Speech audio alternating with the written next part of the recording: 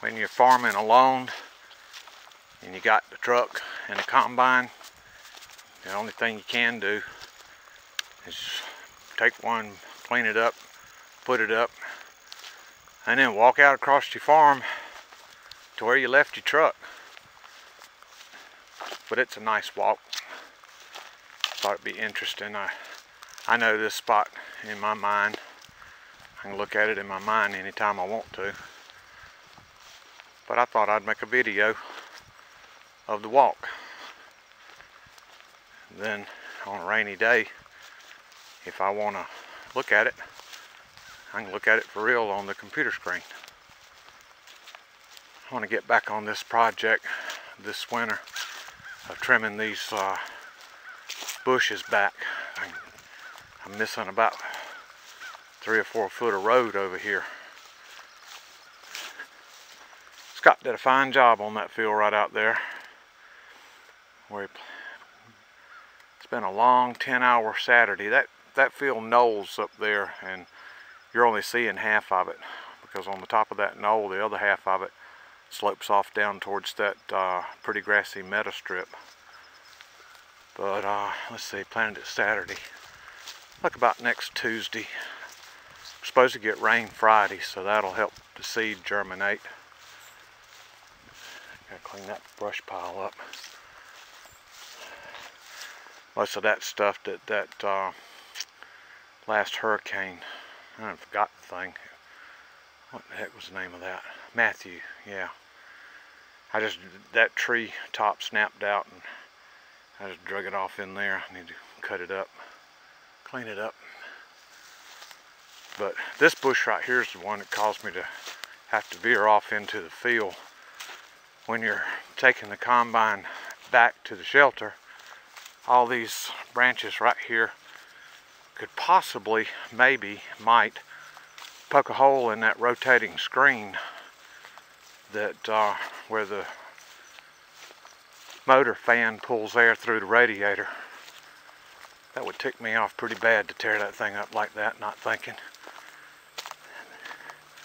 The other thing that would really tick me off, these older combines don't have the push button retractable augers like the newer stuff.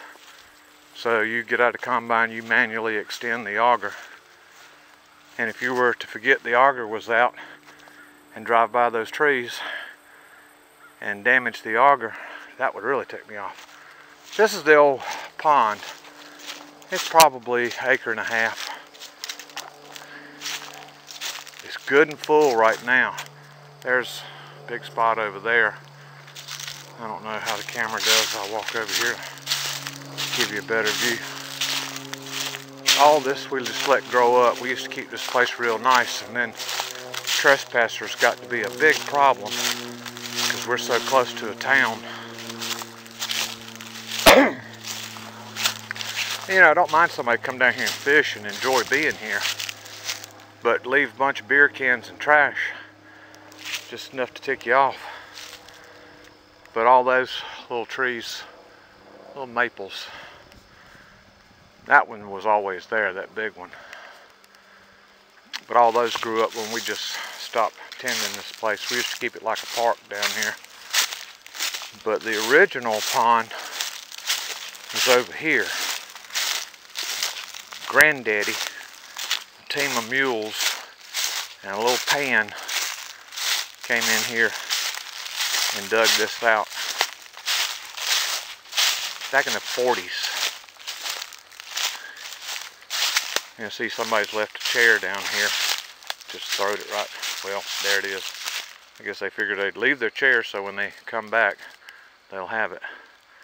But the pond is very full right now. It would, if you can see the dam right over there, it could rise another foot, 1.5 feet before it started crossing over down at that corner. Yeah, Matthew brought a lot of rain in here. It's good to see the pond full. I like it when it's full. Well, there's the truck that I came to get. So, I'm so happy to be through picking Group 5 beans. And little short things are a royal pain. Cousin Scott has got a 2-acre piece straight over that way on the other side of those trees. They're not quite ready yet, but he's got to pick those, and that's a tough field to pick because it slopes. It's only a 13-foot wide head, but it's still wide enough that you can get into trouble on turns in it. And then he's got 2 little small pieces kind of over in his backyard. The first year I talked him into planting them. I said, look, I'll give you the seed, just plant it. And he did.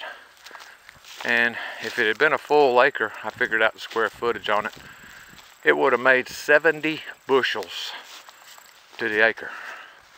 But land had laid out for so long and rested, and had time to build up its nutrients from the little critters that do their thing inside of the soil. That's what this whole farm needs, is to just lay out and rest. You know, God told his people thousands of years ago something called Jubilee.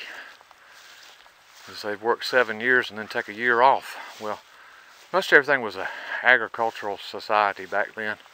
So that basically meant don't plant, let the land rest. God knew what he was talking about. Of course, he always knows what he's talking about. I'm just blessed, so blessed, that I can hear him when he's talking to me. Okay, truck, let's me and you go back to the house.